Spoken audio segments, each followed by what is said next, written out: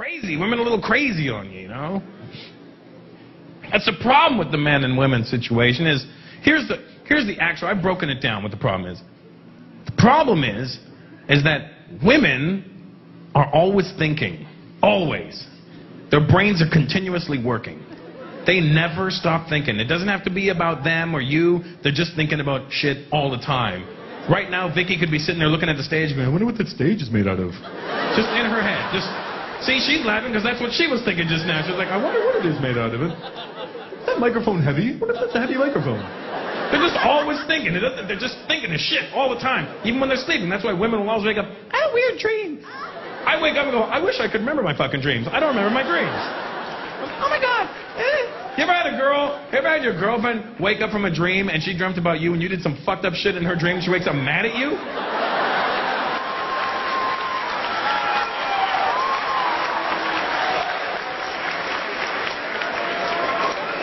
Hey baby, don't fucking touch me. What did I do? You know what you did. I woke up. I wish you didn't. But women are always thinking. Their brains are continuously moving. They're always exercising that brain. See, guys have the ability to do something that women can't do. I don't know if you can't do it or if you just choose not to. I don't know if you're afraid your brain will shut off if you do this shit or something. But guys have the ability to sit there for like 15 minutes, stare off into space, and think about nothing. Like, nothing. When I say nothing, I mean there isn't one single thought in our head. Like if you were to put a camera in our head to see what we were thinking, it would just be a blank screen. At best, a fucking screensaver. That's it, just this.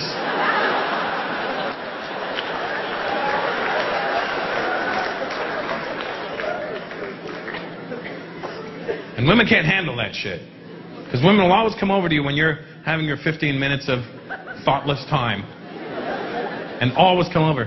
What are you thinking about? Have you ever noticed how fucking scared we get when you do that? What are you thinking about? Son of a bitch!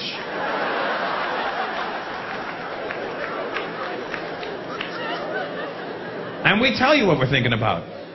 Nothing. Now here's the thing, about a month into a relationship, a woman will look at you and go, promise me something.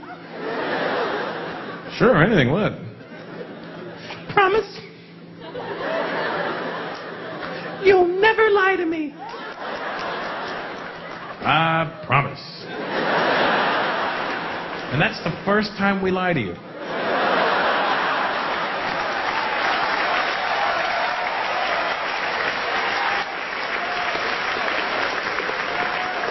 It's messed up is when you tell your woman the truth and that's the wrong answer.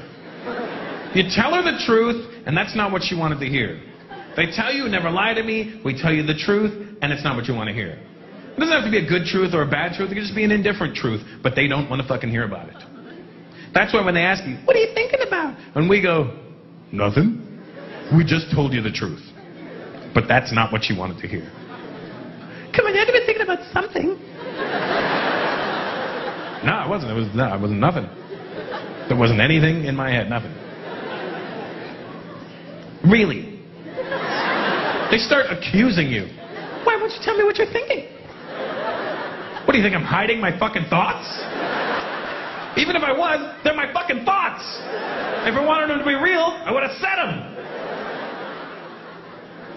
You always do this shit. Do what shit? Why won't you tell me what you're thinking about? Because I wasn't thinking about anything. Share with me.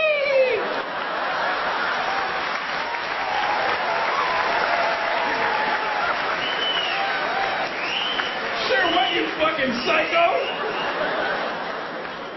And it's at that moment where we have to make a decision. You force us to lie to you. We have to invent a story right then and there to tell you what we were thinking, just so you don't think we're retarded. All right, all right. All right, I'll tell you what I was thinking. I was just thinking about how pretty you are. Good to see you.